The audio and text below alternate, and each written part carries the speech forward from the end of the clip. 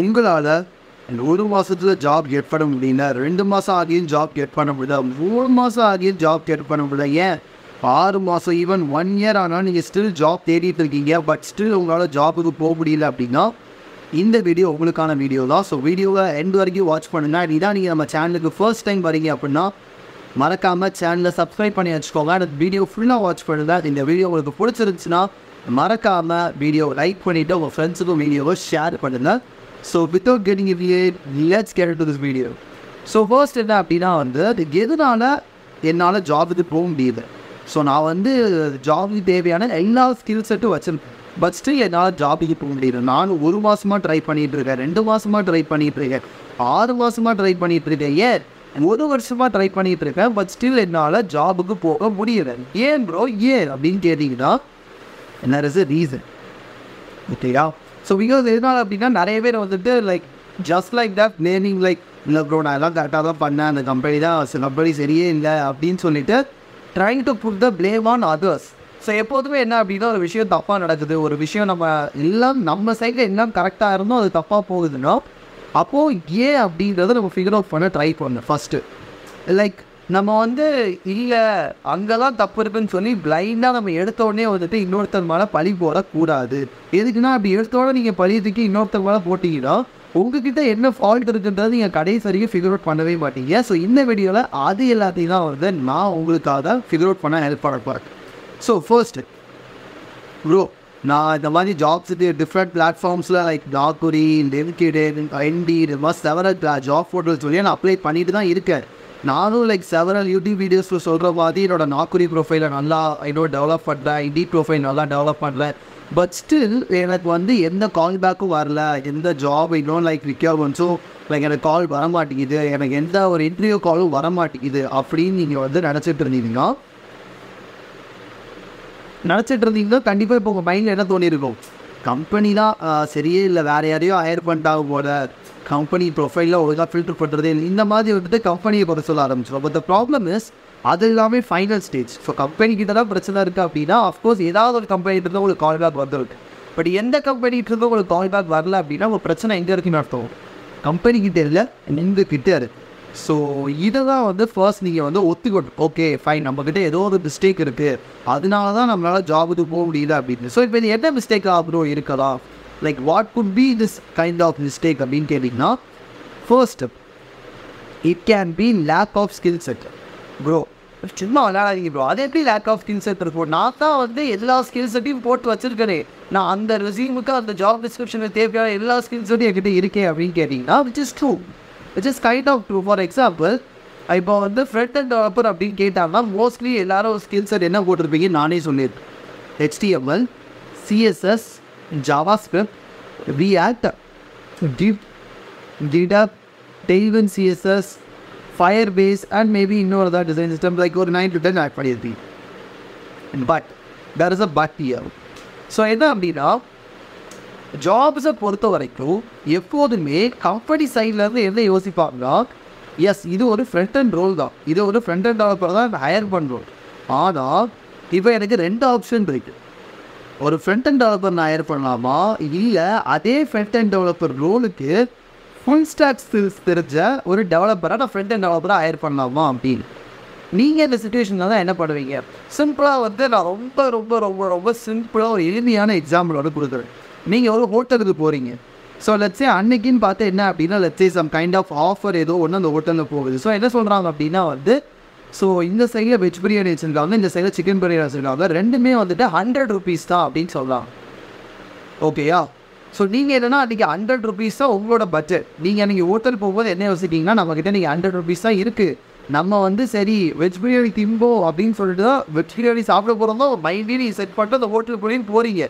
போன பிறகு தான் தெரியுது இன்றைக்கி அந்த ஹோட்டலில் என்ன இருக்குது, ஒரு ஆஃபர் போய்கிட்டு இருக்கிறதுனால சிக்கன் பிரியாணியும் the same 100 rupees தான் அப்படின்னு சொல்கிறாங்க.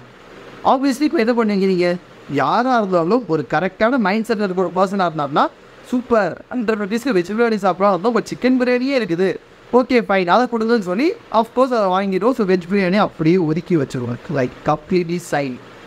ஸோ இப்போ என்ன ஆகுது, நம்ம ஹோட்டலுக்குள்ளே போகிற வரைக்கும் நம்ம மைண்ட் செட் நம்மக்கிட்ட இருந்த இன்னொரு ரெக்யர்மெண்ட் ஃபுல்ஃபில்மெண்ட் எல்லாத்துக்குமே வெஜ் பிரியாணி தான் கரெக்டாக இருந்துச்சு. ஆனால் ஒன்ஸ் நான் உள்ளே போன பிறகு எனக்கு என்ன ஆகிட்டு, என்னோட இன்னொரு ஆப்ஷனை பார்த்த பிறகு இந்த ஆப்ஷன் எனக்கு பெட்டராக தெரியலை. புரியுதா? இதே தான் ஜாப்ஸ்லேயும் நடக்கிறது. ஸோ இப்போ நீங்கள் நாக்குரில் போய்ட்டு இப்போ ஜாப் நான் வந்து போஸ்ட் பண்ணுறேன் அப்படின்னா அட்லீஸ்ட் எனக்கு வந்துட்டு ஒரு 500 to 600 ரிக்வஸ்ட் வரும், லைக் டிஃப்ரெண்ட் ரெஸ்யூம்ஸ். இதில் இப்போ வந்து நீங்கள் ஃப்ரண்ட் அண்ட் டெவலப்பருக்கு ஃபுல்லி குவாலிஃபைடாக இருப்பீங்க. But at the same time என்ன அப்படின்னா வந்து இன்னொரு பர்சன் அப்ளை பண்ணியிருப்பாங்க, அவங்க ஃபுல் ஸ்டாக் ஸ்கில்ஸோடு வந்துருக்காங்க. So what happens here is ஆட்டோமேட்டிக்காக உங்களை விட அவங்க ப்ரொஃபைல் என்ன ஆகிடும் அந்த இடத்துல பெட்டர் சாய்ஸ் ஆகிடுது. ஸோ இட் டசன்ட் லைக் உங்ககிட்ட ஸ்கில்ஸ் லேக் ஆகுது அப்படின்றது அந்த இடத்துல பிரச்சனை கிடையாது. பிரச்சனை என்னன்னா இதோட ஓவர் குவாலிஃபைடான கேண்டிடேட் அந்த இடத்துல ஒருத்தர் இருக்காரு அப்படின்றது தான் இங்கே பிரச்சனையே. ஸோ இதனால தான் என்ன அப்படின்னா வந்து நிறைய பேருக்கு ரொம்ப ஸ்பெசிஃபிக்காக நீங்கள் ரோல் தேடலாம். பட் அது இன்னும் என்டெப்த்தாக போய் தேடிங்க அப்படின்னா உங்களுக்கு ஜாப்ஸில் வந்து அது ரொம்பவே வந்து டிஃபிகல்ட் ஆகும். இதுதான் இங்கே நிறைய பேருக்கு நடக்கக்கூடிய ஒரு பெரிய பிரச்சனையாகவே இருக்குது. ஸோ என்ன அப்படின்னா வந்து ப்ரோ இல்லை நான் ஃபுல் ஸ்டாக் தான் படித்தேன், ஆனால் எனக்கு வந்து ஃப்ரண்ட் அண்ட் தான் கம்ஃபர்டபுளாக இருக்குது, அதனால நான் ஃப்ரண்ட் அண்ட் ரோல்ஸாக தேடிட்டு இருக்கேன் அப்படின்னு சொல்கிறது. இல்லை அப்படின்னா ப்ரோ நான் ஃபுல் ஸ்டாக் தான் படித்தேன், ஆனால் ஃப்ரண்ட் அண்ட் உட்காந்து கற்றுக்கிறது நிறைய கோட் எழுதுகிற மாதிரி இருக்குது, எனக்கு பேக் எண்ட் தான் கோட் எழுத ஈஸியாக இருந்த மாதிரி இருக்குது, அதனால நான் பேக் எண்டை வந்து நான் சூஸ் பண்ணி நான் பேக் எண்ட் டெவலப்பராக போகலான் இருக்கேன் அப்படின்னு. ஸோ இந்த மாதிரியெல்லாம் வந்து கன்ஃபியூஷன்ஸ்னால நீங்கள் அப்ளை பண்ணும்போது என்ன ஆகும்னா ஆப்வியஸ்லி உங்களுக்கு அந்த ஒரு சர்க்கிளுக்குள்ளே நீங்கள் ஃபிட் ஆகாத மாதிரி இதாகிடும். பிகாஸ் எதனால தான் இப்போது just front and developer role உங்களோட ப்ரொஃபைல் இன்னொரு 3 ப்ரொஃபைல் வந்து 3 பேருமே just front and developer ஸ்கில்ஸ்க்கான just அந்த ஸ்கில்ஸை மட்டும் வச்சோட ப்ரொஃபைல்னா you have higher chance of getting the interview call. But அதே இது ஒரு 400 people ஆஃப் பீப்புளில் கண்டிப்பாக அந்த இடத்துல என்ன இருக்கும் அப்படின்னா வந்து ஃப்ரண்ட் அண்ட் டெவலப்பர் ரோலுக்கே ஒருத்தர் இருப்பான், அவன் வந்து front and தெரிஞ்சிருப்பான், back and தெரிஞ்சிருப்பான், cloud தெரிஞ்சிருப்பான். Like அது மட்டும் இல்லாமல் ஃப்ரண்ட் எண்டில் ஒரு 3 லைப்ரரி ஃப்ரேம் ஒர்க்கு, பேக் எண்டில் ஒரு 3 ப்ரோக்ராமிங் லாங்குவேஜ், இது அதுன்னு சொல்லி லைக் ஏதோ ஒரு 5 வருஷம் எக்ஸ்பீரியன்ஸ் இருக்க பர்சனுக்கு தெரிஞ்சிருக்க வேண்டியது எல்லாமே இந்த 1 year 1.5 years எக்ஸ்பீரியன்ஸ் இருக்க பர்சனுக்கே தெரிஞ்சிருக்கும்.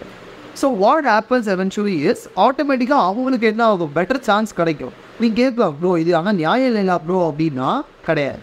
பிகாஸ் அந்த பர்டிகுலர் பர்சன் வந்து இந்த ஸ்கில்ஸ் எல்லாத்தையும் has spend lot of time in is earlier years and learned all those skills.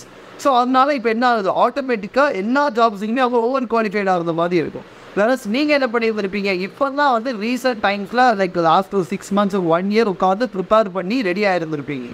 So அப்படின்ற போது ஆட்டோமேட்டிக்காக அவங்க போட்ட எஃபர்ட் உங்களோட கொஞ்சம் எக்ஸ்ட்ராவாக இருக்கிறதுனால ஈவன் நீங்கள் எஃபர்ட் போடாமல் இல்லை, வாட் ஹேப்பன்ஸ் இஸ் உங்கள் எஃபர்ட் வந்து அந்த பர்டிகுலர் இடத்துல மேட்ச் ஆகலை அப்படின்றதுலாம் இது ஒரு இது.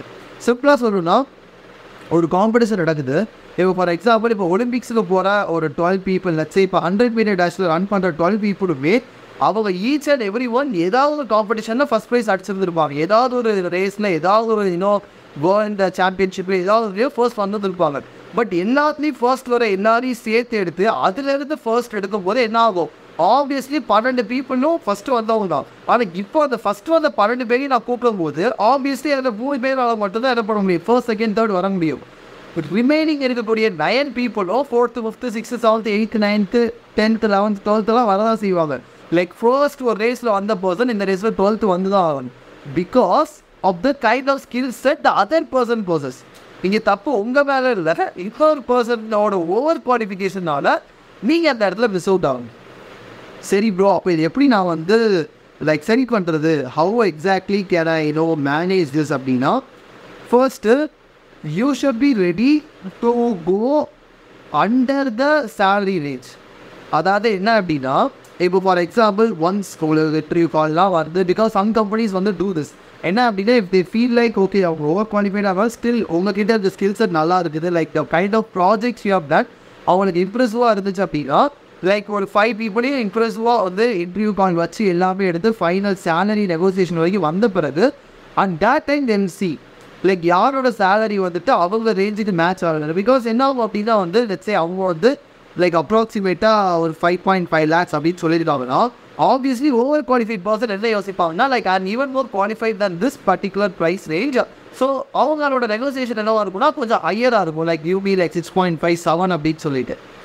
Whereas இப்போ உங்களோட தாட் ப்ராசஸ் என்ன இருக்குன்னா 5.5 போதும் நமக்கு கிடைச்சா லைக் பிகாஸ் என்னன்னா நமக்கு அவ்வளோதான் front and developer skills okay it's fine good அப்படின்னு. பட் இப்போ யாருக்கு இப்போ ஆக்சுவலாக கிடைக்குன்னா மூணாவது ஒரு பர்சன் இருப்பான். ஸோ இந்த மூணாவது பர்சன் வந்துட்டு you can come in both the categories. You can be a full stock developer are you can be just a front and developer. இவங்க என்ன பண்ணுவாங்கன்னா நான் இப்போ தான் வந்து எனக்கு I have the skill set you need. But என்ன அப்படின்னா வந்து மார்க்கெட் ரேஞ்சுக்கு த salary which you have coated is the best for me. So I am ready for that அப்படின்ற மாதிரி அவங்க பண்ணியிருந்த ப்ரைஸை பெஸ்ட்டு ப்ரைஸுன்ற மாதிரி அவங்களே நம்ப வச்சு இவங்க வந்து என்ன பண்ணிடுவாங்க இவனுக்கும் இல்லாமல் இவங்க அந்த ஜாபை வாங்கிட்டு போயிடுவாங்க. ஸோ இது பியூர் அண்ட் பியூர்லி வந்துட்டு ஜஸ்ட் அவங்களோட டேலண்ட் தான். இது தப்பு அப்படிலாம் எதுவுமே கிடையாது. ஜஸ்ட் அவங்களோட vote talent is just getting the job.